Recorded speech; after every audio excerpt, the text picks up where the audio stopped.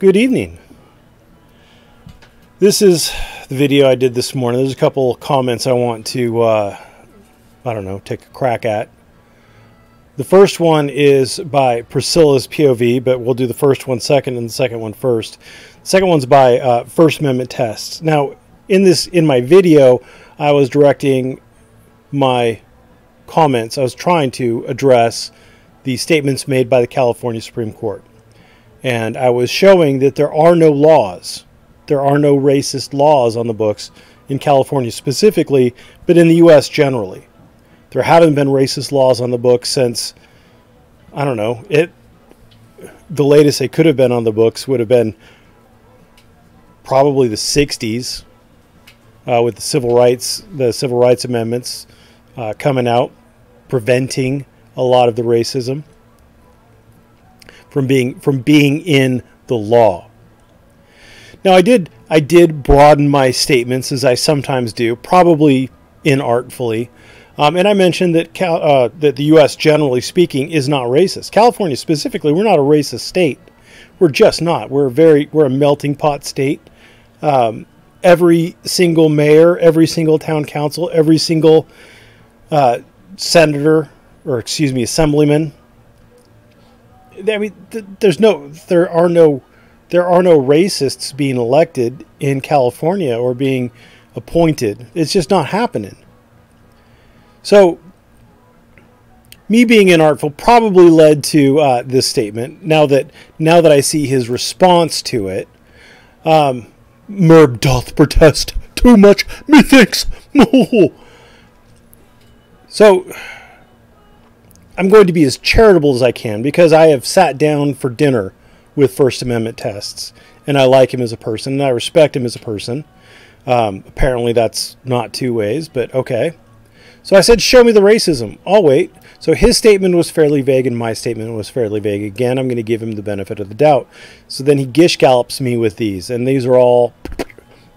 There's 1, 2, 3, 4, 5 Wikipedia articles. 1, 2, 3, 4, 5 Wikipedia articles, a Business Insider article, and a YouTube video because why not? So then we're going to go up to this one. This is cute. Now explain to me the sufferings involved in childbearing. Apparently racism is so bad that black people need epidurals. That's all I can understand from this. Be sure to include all the areas of confusion on your part 2. Ooh. Ooh. Yeah, thanks. I know how childbirth works. But I appreciate you condescending and patronizing me like that. I do appreciate that. But again, I try to directly answer on point her whatever that is. Because again, what I was talking about was in the law. I'm not saying that I have never said there are no racist people. Obviously there are racist people. David Duke exists. Louis Farrakhan exists.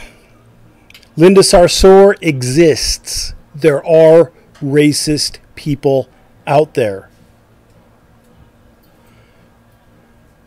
My point was and is that they are a small minority of the country. The country, generally speaking, is not racist. The country, generally speaking, the country does not have racist laws as far as I'm aware. And if there are racist laws, show them to me.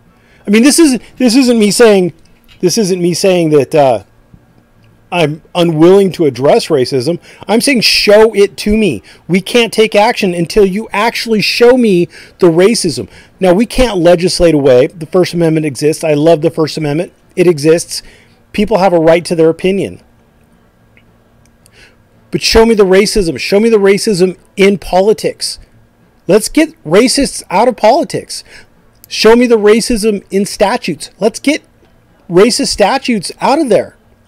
Show me the racist Supreme Court opinions.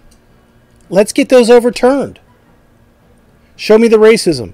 And then she gives me some anecdotal story about how a woman called her the N-bomb. Oh my God. Someone called her a name. That's the best she's got. There's her smoking gun. Well, obviously the United States is racist because somebody called her the N-bomb. Okay. I mean, I can say I've been called racial slurs before. I've been called the N-bomb before. Since there are no premises to support the claim, her statement does not constitute an argument. I'm supposed to prove that there are no laws that are racist. Okay, take the subset or take the set of every single law that is currently on the books and enforced today, and show me the racist law.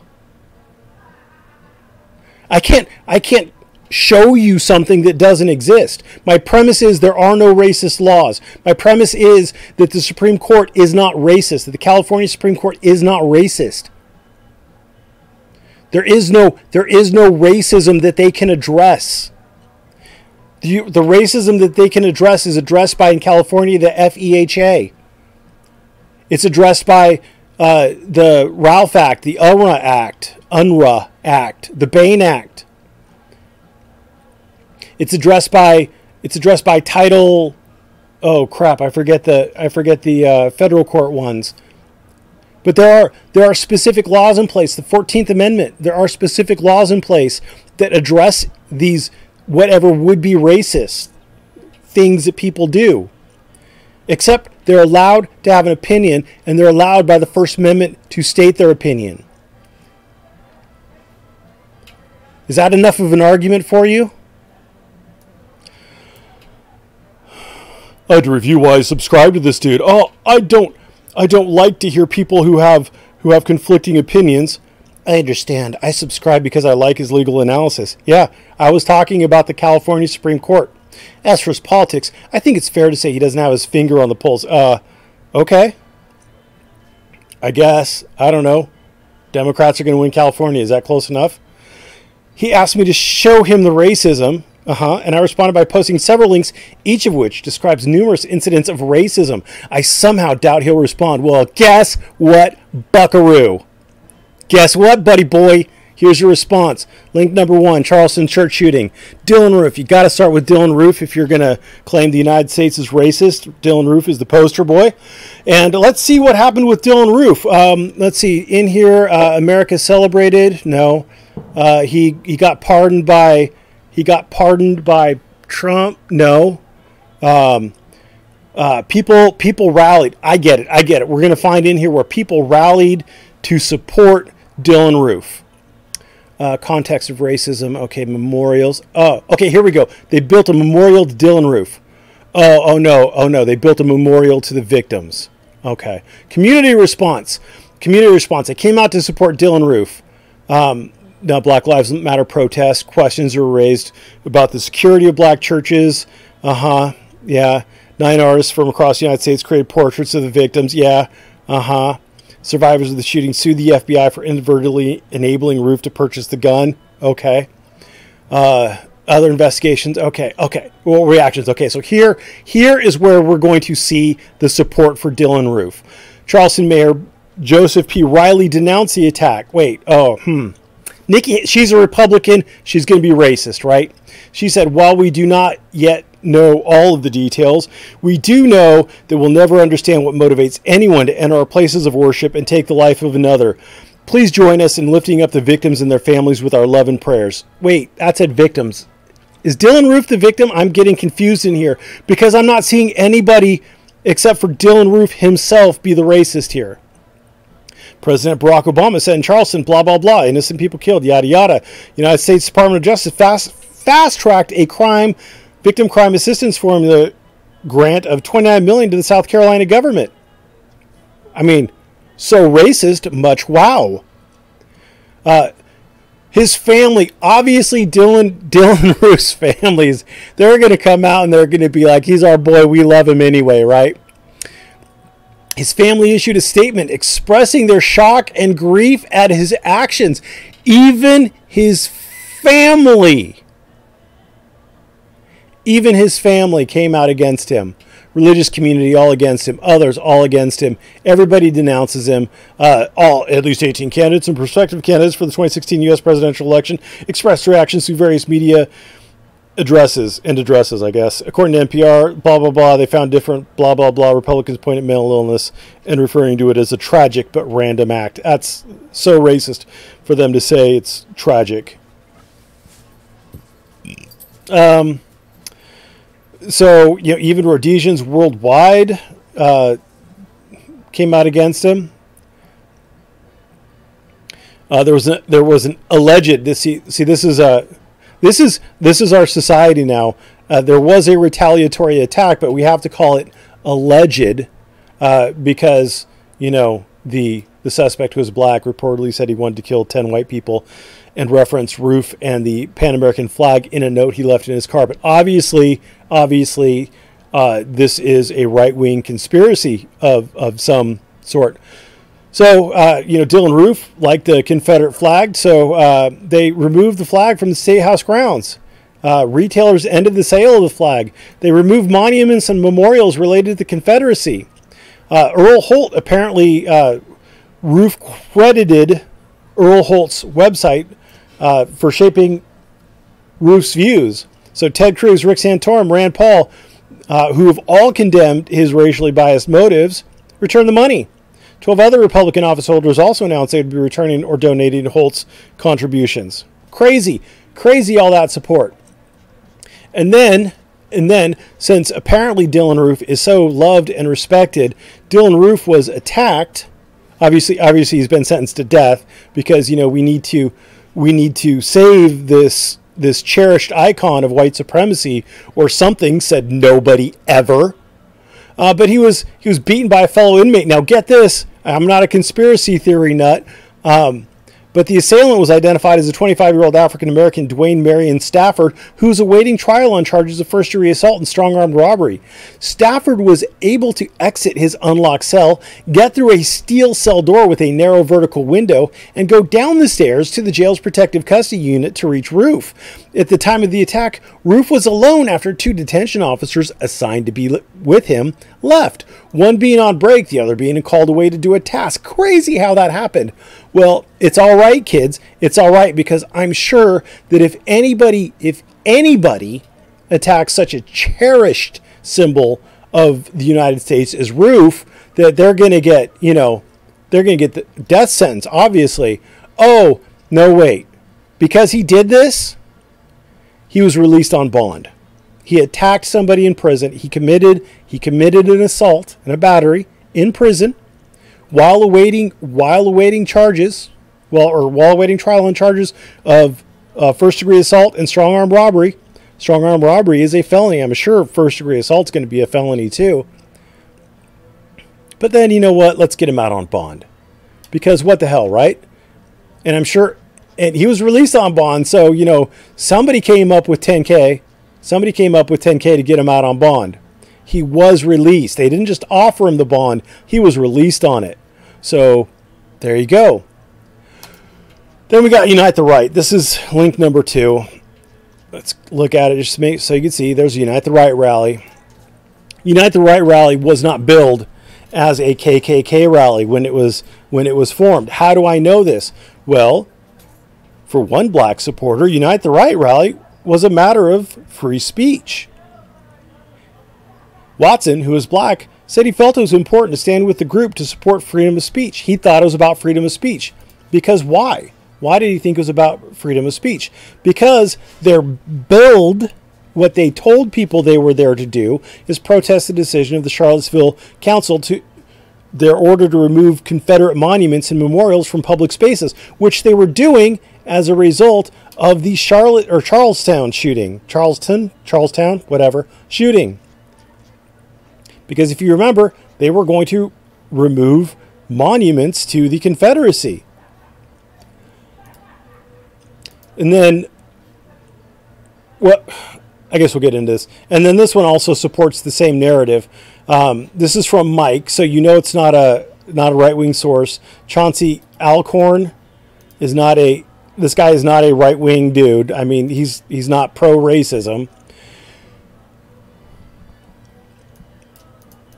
Oklahoma country boy Andrew Duncombe, also known as Black Rebel, is a staunch defender of the Confederate flag. Yes, there are black people who like the heritage associated with the South and things associated with the South, and they don't necessarily like the hate aspect, but they, you know, Dukes of Hazzard used to have a Confederate flag on their car, and they actually had shows in the Dukes of Hazzard TV show where they denounced racism. Anyway, which he wears on his clothes and routinely flies at conservative rallies, including the Unite the Right rally gathering in Charlottesville, Virginia. So he was there, another black guy. And as he said, as he and the Proud Boys battle Antifa around the country shoulder to shoulder, Duncombe told Mike he was unaware Nazis would be at Unite the Right and that he does not agree with their cause. And I believe him. So people didn't know about it. So it was a terrible fiasco. There was, I don't know if anybody remembers, but at the time there was the alt-right, and it was undergoing a schism. Apparently the alt-right had been founded initially by Richard Spencer as a white supremacist movement. And then other people like Milo Yiannopoulos, who is married to a black man, a gay Jew married to a black man, they picked it up because they didn't understand the context behind it. And they started calling themselves alt-right, or maybe they just started calling themselves alt-right, not knowing there was that other white supremacist thing behind it. And there was a bunch of stupid people, this Clam Bake Alaska or something like that. Something like Clam Bake Alaska. Tim something or the other. I don't remember his name. But anyway, there was a bunch of them. And then there was this schism, and they realized that they were being associated with white supremacists, and then they tried to become the alt-right, and I don't know what they're doing now, but it was a thing. So I can understand back then in 2017 why it would be a thing. So what happened? Bad things happened, but I'm sure that everybody came out and supported all these Nazis and things like that. There was criticism of the police handling of the rally, vigils and protests. Many groups organized vigils and demonstrations in a number of cities across the country with a variety of goals, including showing support for those against white supremacy, pushing for the removal of Confederate monuments, and denouncing fascism in actions and statements by the President of the United States. Oh, and they talk about what the President said in here, because you know, since he's Trump, he's the biggest racist ever after he became the presidential nominee. Before that, I mean, there's a bunch of pictures of him with Sharpton and Jesse Jackson and stuff. So he said, we all must be united and condemn all that hate stands for. I think everybody agrees with that statement. There's no place for this kind of violence in America. I think everybody agrees with that statement. Let's come together as one. It's a platitude. It's meaningless. He said, we condemn in the strongest possible terms this egregious display of hatred, bigotry, and violence. I think we all agree with that. And he said, on many sides, on many sides. Two things that are underreported. One is that Antifa was there, and Antifa does tend to start shit. They cause violence. They attack people. Bike lock stuff. I mean, burning buildings. I mean, Antifa is a group of bad dudes, and I condemn those bad dudes as well. And he said on many sides, because he didn't call out specifically the right. Apparently he's evil, but you got to remember that this guy here was on the right, and this guy here was on the right, and he was at that rally. So I don't personally fault Trump for saying what he said. So then, let's see. Consequences, financial costs, statue removals. They removed statutes. The violence in Charlottesville accelerated the removal of public Confederate statues from many U.S. cities. It's almost like people don't like racists. About 20 monuments were removed in the weeks immediately following the rally. It's amazing. I mean, just, crazy. Local politics. A left-wing political coalition became ascendant in local politics with the aim of overturning what they considered age-old racial and economic injustice. Nikuya Walker, one of the local activists who charged into a city council meeting days after the rally to confront city leadership, was elected mayor. I mean, obviously the city didn't like him, the state didn't like him, the country didn't like him. Oh my, there was a bark. The fireworks are going off. Let's see, somewhere in here, the senators and Governor's political response. Governor Tim Kaine expressed support for free speech but condemned the rally. Virginia Governor Terry McAuliffe, flanked by Charlottesville Mayor Michael Singer and Charlottesville's police chief, directly addressed the rally participants. I have a message to tell all the white supremacists and Nazis who came to Charlottesville today. Our message is plain and simple. Go home. You're not wanted in this great commonwealth. University of Virginia Center for Politics, Atlanta Mayor, German Chancellor Angela Merkel denounced it. White House Chief Strategist Steve Bannon called the far right irrelevant.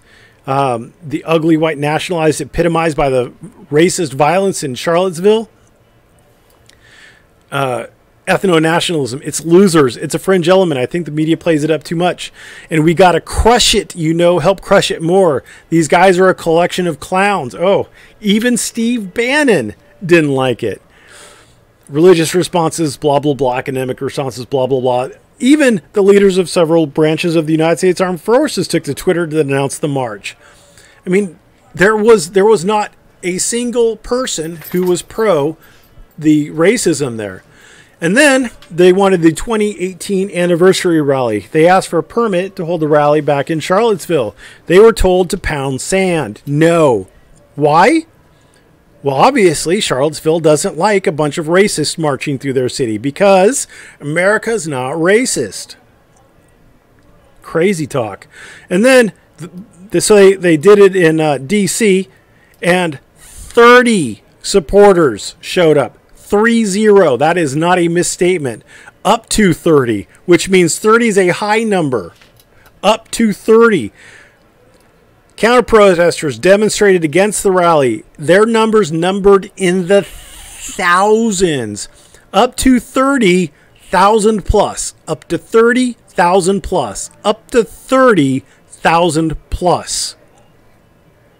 I mean, it's not like this thing was welcomed by the American people. And then we got racially motivated violence against African Americans. Great. Oh, look at all these. Oh my God, this is just crazy. Oh, there's another page. Oh, just crazy. 2 whole pages. There are 200 pages out of 231. 231 total pages.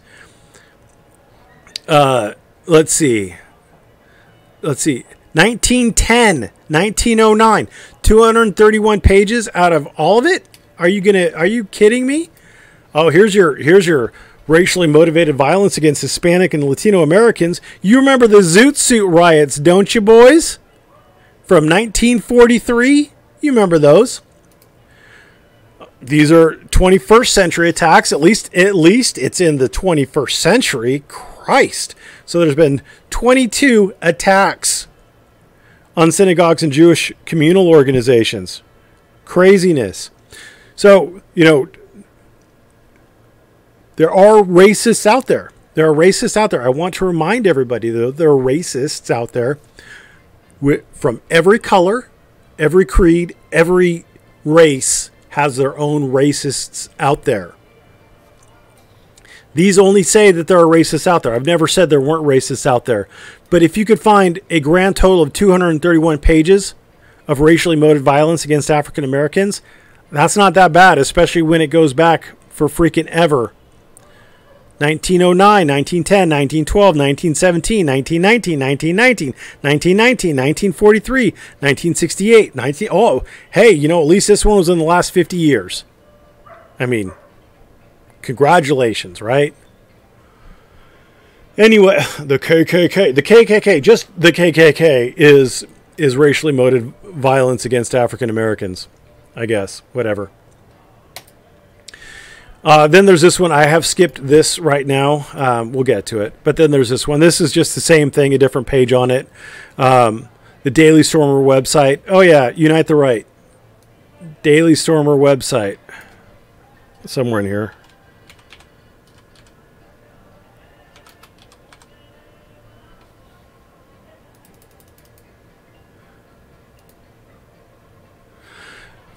Online responses. Domain registrar GoDaddy demanded the Daily Stormer remove its website's domain to another provider after editor Andrew Anglin described the car ramming victim in derogatory terms. The Daily Stormer then moved to Google domains on August 14th. Google canceled the site's registration for violation of its terms of service just over 3 hours after they registered for the service. I don't even think they're on the internet anymore. I think they've been removed from the internet. PayPal suspended accounts of the right-wing extremist groups run by several of the rally organizers for violating the website's terms of service. And it's not just PayPal. There have been a bunch of Stripe, I think, has stopped payments to racists. Oh God, what's that other one? I can't remember all the names of them. But yeah, I mean, racists get defunded. I mean, you're proving my point. Your very web pages prove my point that America is not a racist country. Finally, we have this one. This is the last, but certainly not the least of them. This is 15 racist incidents from across the world of soccer. If you have to go to the world of soccer to get racist incidents where people said bad things and hurt players' feelings, I mean, okay. It's terrible. Too bad none of them are in the U.S. Anyway, I think I've proved my point. Thank you for watching, and have a great day.